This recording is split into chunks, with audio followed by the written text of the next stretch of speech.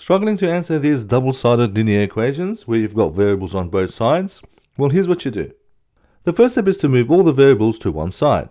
The second step is to move the constants to the other side. The third step is to combine like terms, and then finally solve for the variable.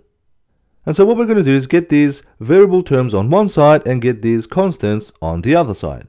And to do this, what you're going to do is move things around. And so we're going to move the minus 10x to this side, and we're going to move the minus 3 to the other side.